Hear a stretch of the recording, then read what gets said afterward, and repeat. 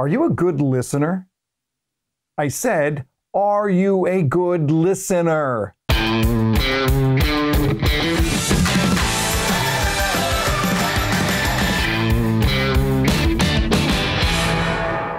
So what do you think?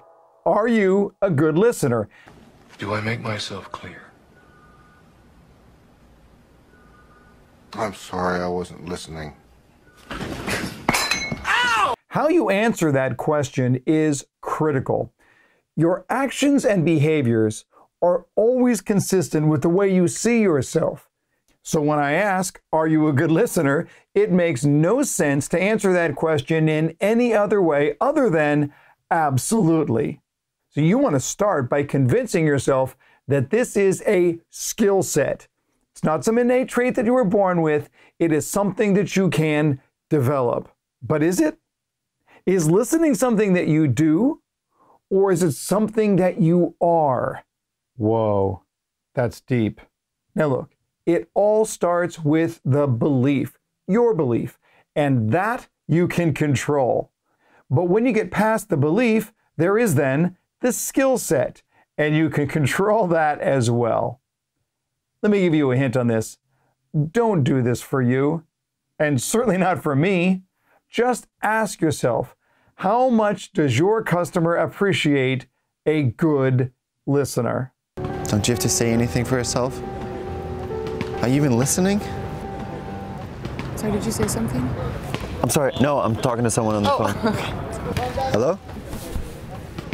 Now look, I don't need to say this, but I'm going to say it anyway.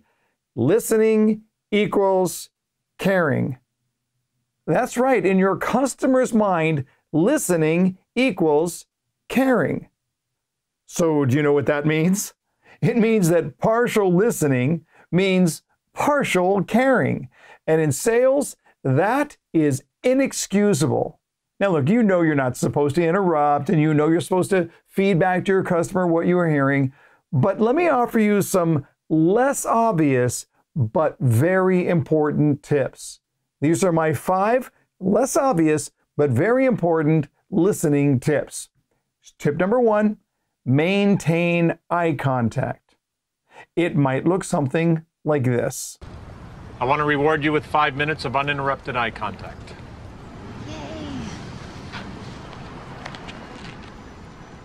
Okay, maybe not quite that intense. You need to understand that you listen with your eyes and not just your ears.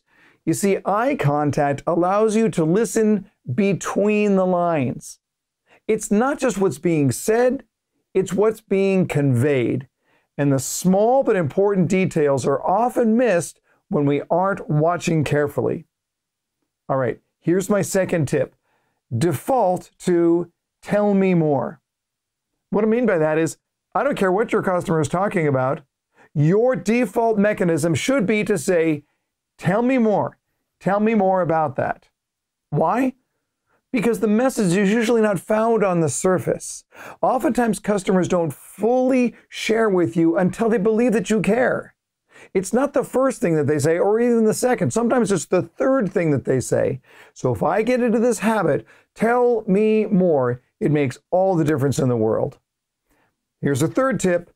Listen for the motivation.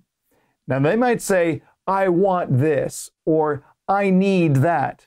That's important, but it's incomplete information. If you don't understand the why, you don't understand your customer. So there's a simple technique in the form of a one-word question. Why? Get into the habit of asking for that important clarification. I want this. Why? I need this.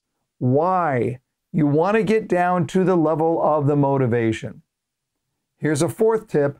Listen for the emotion. You see, people don't make a move or buy something because of their dissatisfaction.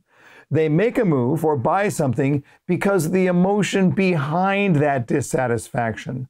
We are emotionally driven creatures, and we need to satisfy that. So if you're not sure about the emotion, here's my suggestion. Ask. The question, how are you feeling about that, is really important and really impactful. And here's my fifth tip for effective listening. Thank them for sharing. It's classy to be able to say to somebody, boy, that's really helpful. Thank you so much for sharing with me on that. It's a nice little move that affirms you're paying attention, that affirms it means something, and that causes your customer to open up all the more. Listen up, sales pros. No, really, listen up. Learn how to listen. Because when you learn more, you earn more.